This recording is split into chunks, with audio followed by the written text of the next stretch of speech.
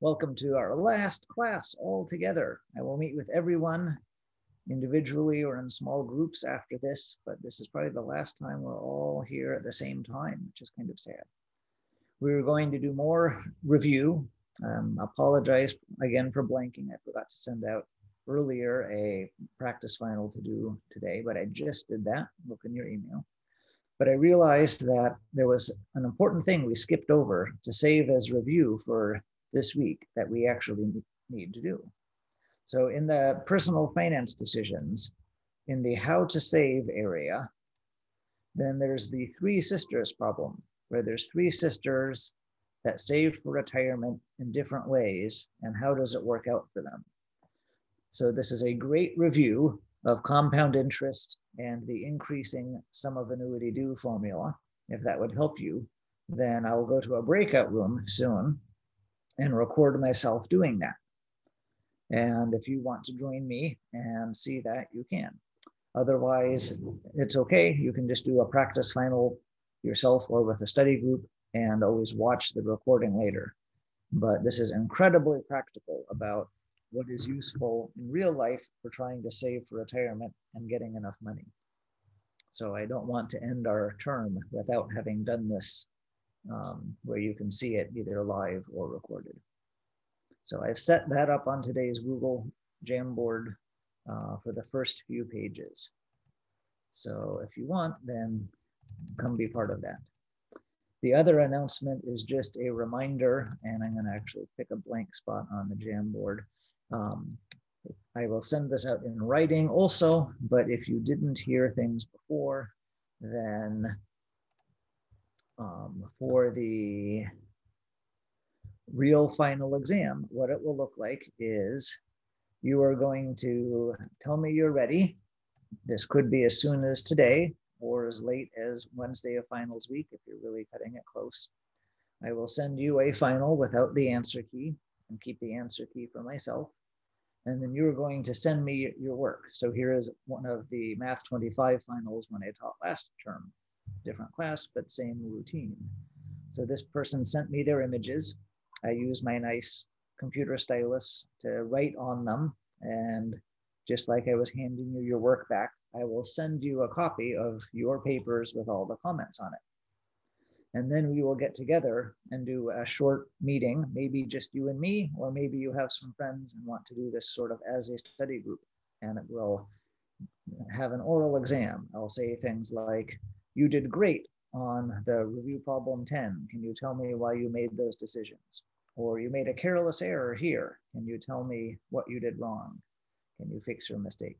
Or maybe I will give you a picture like this from someone else's test and say they messed up right here. Can you find where they made a careless mistake? It might not be your paper, and so on. And this way we all know that you can do the work. You're not just looking things up online, and no one has to worry that people in the future will say, oh, winter term 2021, can't trust those grades. They're all meaningless. But they can say, no, you've really done your work. We've double checked on you. Things are good. So those two announcements. Stick around with me in the breakout room I go to if you want to see the three sisters problem, review some finance formulas that way, and let me know when you're ready for the real final. The only other thing I have to say was I spent a long time yesterday sending everyone an email and letting you know how you're doing in the class, how much you needed to do to be done with work. And that was such a pleasure. Thank you for all of your work this term. That meant that most of those emails were, you're close to an A. Here are a few more things to do to make your A solid. So thank you again for being good students in a term that is in some ways slightly awkward. Any other questions from you before I move to a breakout room for the three sisters problem and you either follow me or work on a practice test?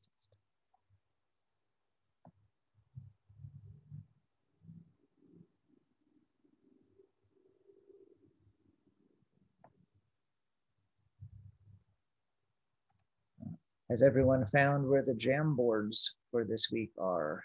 in this green area. I probably should have made a fold out for week 10 so it's consistent. But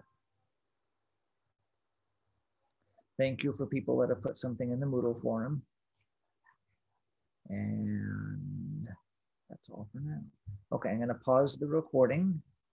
And so the Three Sisters problem is a famous problem about retirement finance math. You have three different sisters. I've named them Cindy, Clara, and Chloe. And they, for some reason, all have $3,000 per year by the time they're age 25.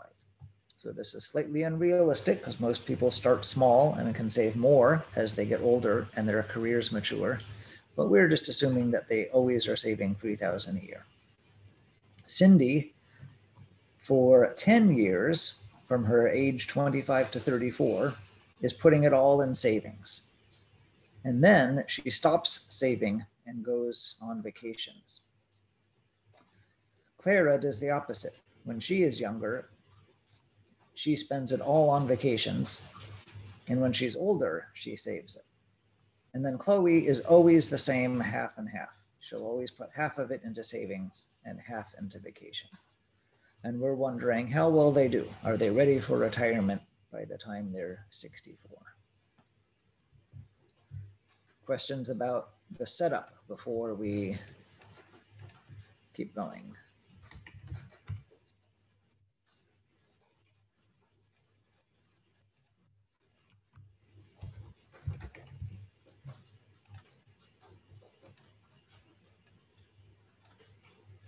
No, okay.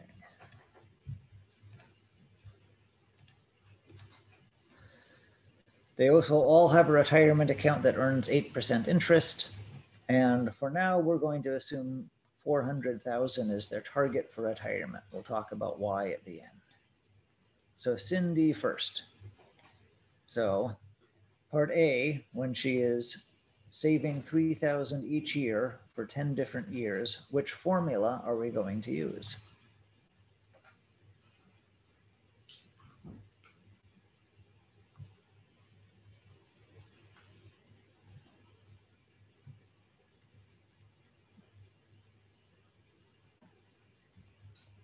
No one's going to help me?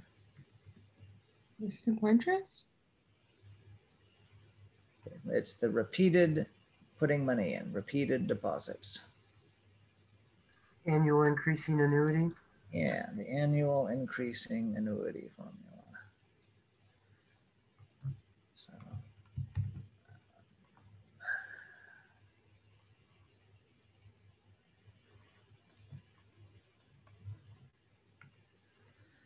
So her deposit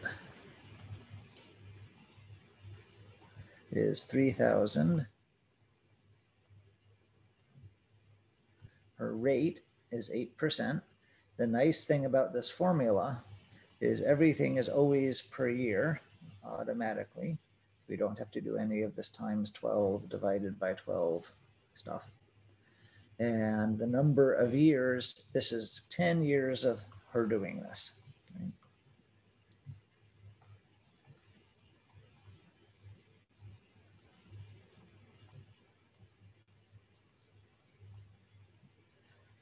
So we plug everything in.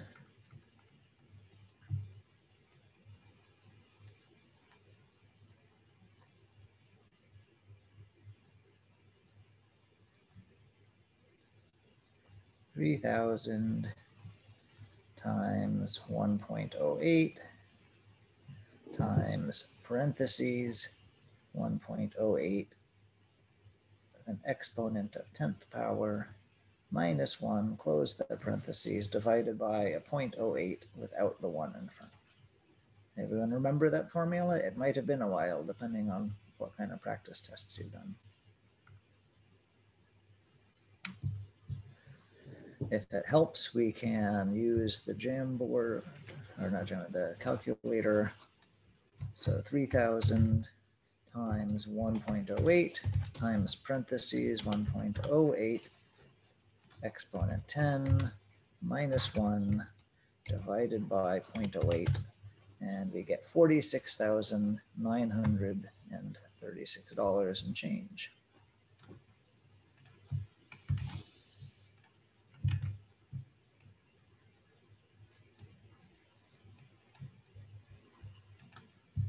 Everyone okay with part A? This is only part A of the first sister.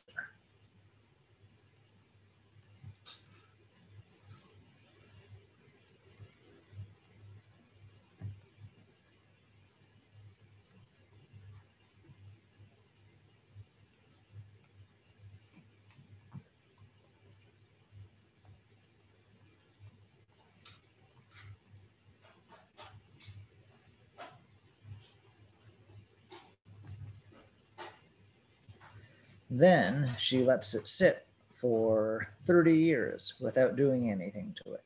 She's spending all her money now on vacations. Nothing new is coming in. So which of our formulas is that?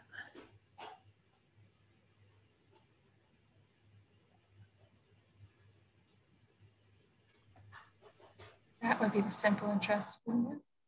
Not simple. Simple only has one payout.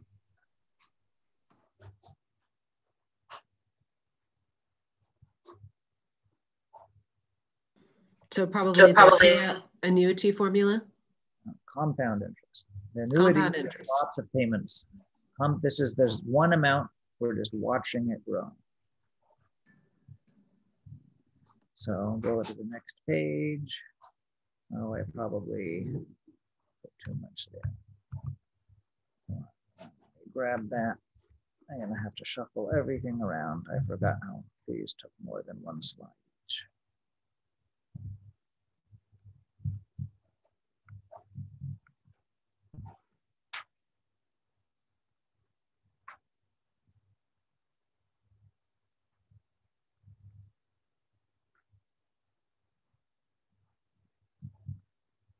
So now she's putting it in.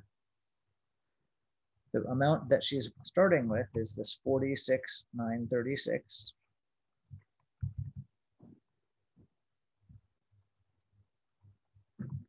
And she's multiplying it by 1 plus the rate, which is still 1.08. And how many years go by? 30.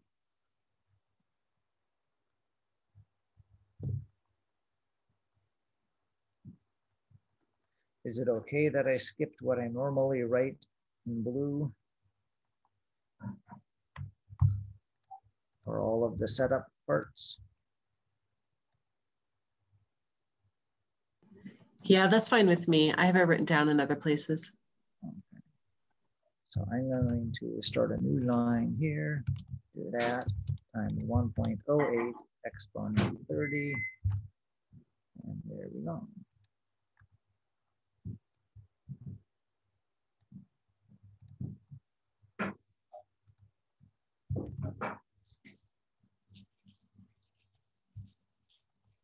So she winds up with a nice retirement amount, $472,305.49.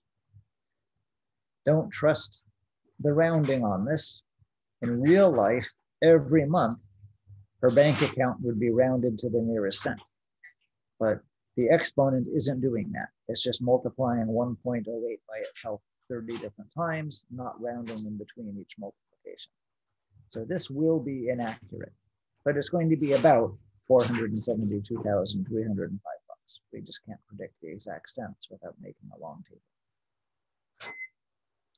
Okay, first sister, she did well. She got over her $400,000 goal. Next sister, let me move Clara to the next slide and move onward.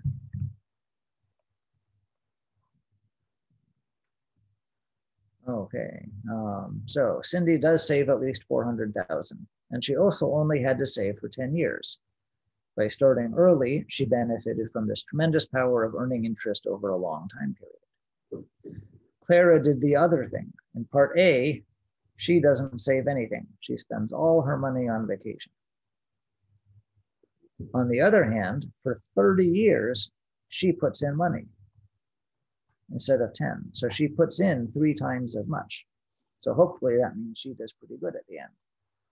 Which formula are we going to use when she's putting in the same amount year after year, 30 different times?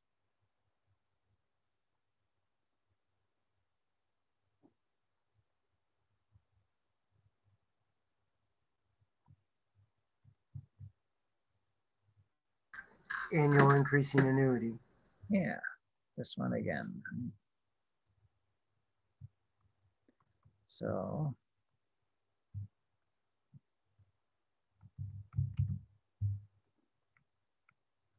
for part A, there was nothing. She doesn't save any money.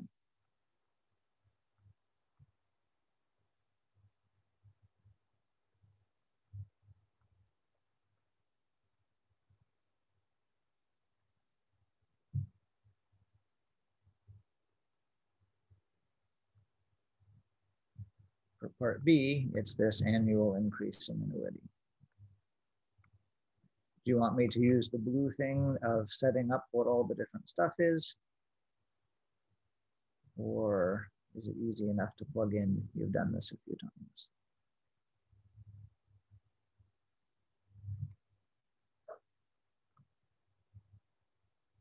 It's fine if you want to leave the blue off for me. The numbers we've seen before anyway, because we're doing pretty much the same thing. The 1 plus rate is a 1.08. All 3 sisters had the same rate. Remember, you need your parentheses. She's putting in money 30 years. Okay, 30 years.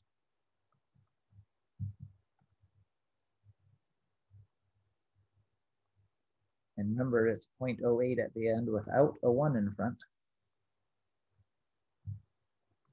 So we have 3,000 times 1.08 times, starting up parentheses, 1.08 exponent 30 minus 1, and then divided by the 0.08. So if you are like most people, you are now a little bit flabbergasted that the second sister, again, had to put money in for 30 years, not just 10 years.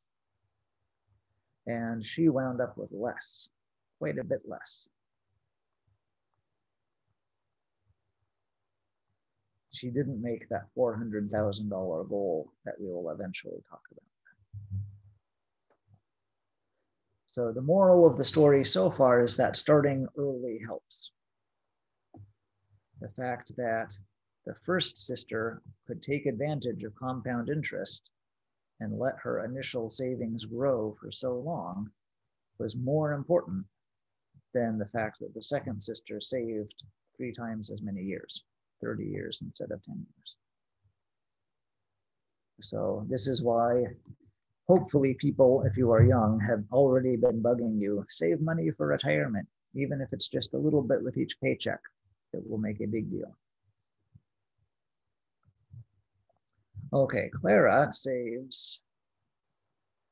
almost saves that 400,000 goal, but fails, even though she put a lot in. She didn't start early enough, so she missed out on some of the power of compound interest.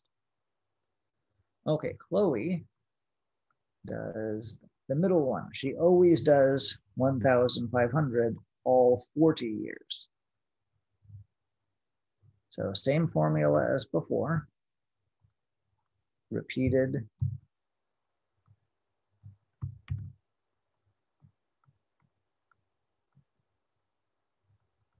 There's no part A versus part B for her.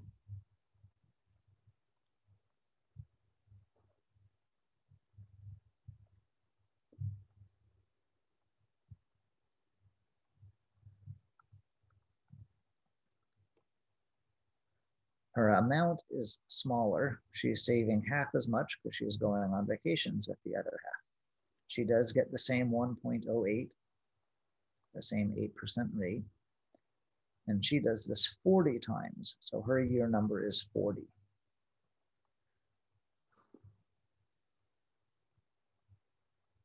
So how does she do?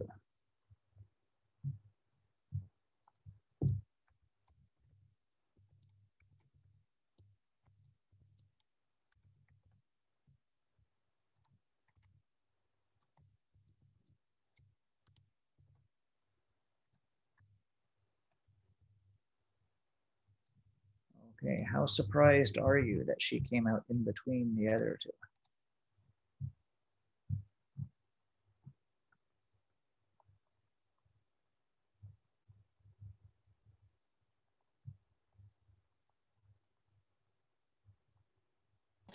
I'm not too surprised because the first sister started saving at a younger age that had more money, and then the second sister saved at a later age with the same amount of money.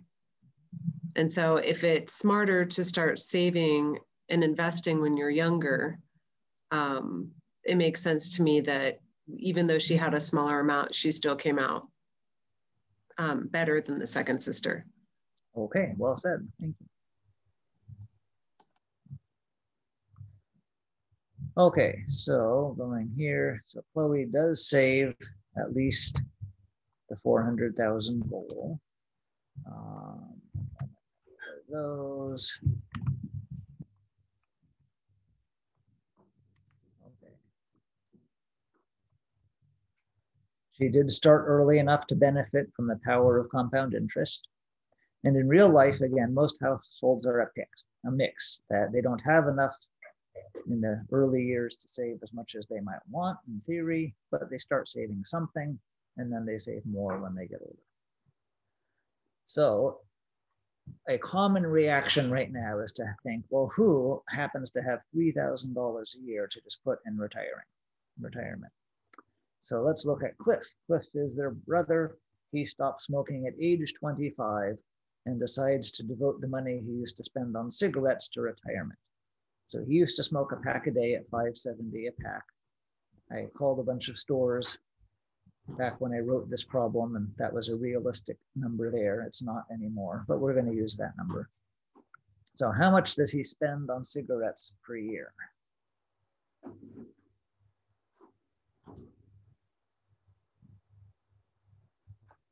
Don't make this one harder than it is. 570 times 365. Yeah.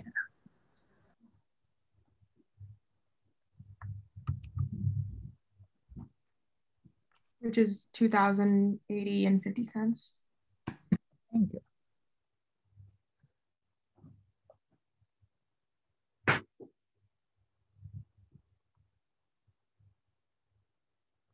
Okay, and then if he instead puts that into the retirement account, and we'll give him more realistic numbers. 8% is a little high, so we'll only give him 6%. And since he quit at age 25, then he has 40 years before he retires at age 65. So same formula as before, repeated deposits. So it was 2,080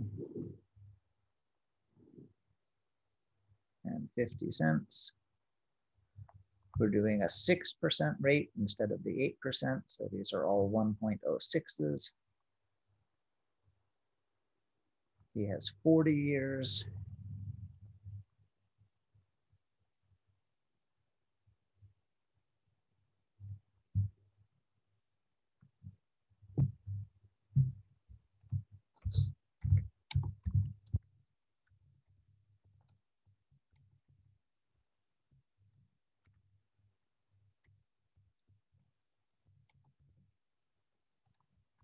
So pretty good. His numbers aren't as big, which is largely because we didn't give him the nice 8% rate, which was ambitious. But he gets most of the retirement money he's aiming for simply by reallocating what he was spending on cigarettes.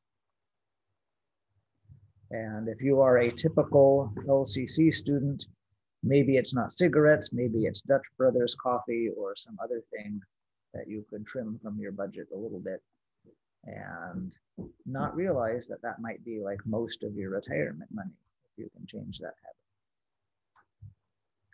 Where did we get the $400,000 goal? The general rule is at age 65 to have saved $20 for each dollar that your retirement expenses will be more than your retirement income. Hopefully you'll have some retirement income from Social Security and pensions and so on. So in other words, save 20 times how much your expenses are more than that. Your savings need to cover the 20 years until you're 84, $1 per year budgeted, right? And then after that, the interest earned during those 20 years is going to cover beyond age 85. So you don't actually need to have everything hidden under your bed and not earning interest. By earning interest after retirement, it will cover beyond age 85. So a typical American, and this is where it gets personal because you are living in a specific place with a specific lifestyle and not an average, whatever that would be. But looking at the average, the typical American retirement expenses are greater than their retirement income by about $20,000 a year. So that's where we get the $400,000 number. We're taking this general guidance, which is not specific to Lane County. And every place is a little different with standard of living. But we're saying you're going to need this much when you retire each year, multiply it by 20, so you last to age 84, and then let the interest carry you beyond that. So 400,000 is sort of the basic number that gets tossed around by retirement advisors before they know you and your household's actual details. And that's the end of the story, that you can get almost there just by reallocating money sometimes. And if you start early, you'll have more than enough, although good luck getting 8% and $3,000 a year when you're age 25. And if you start late, you can still do it. There, she's pretty much close enough. And if you start early with less, you will still have more than enough.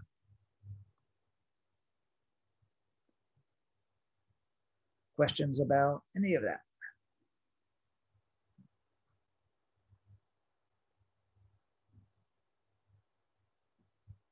I'm going to stop the recording then.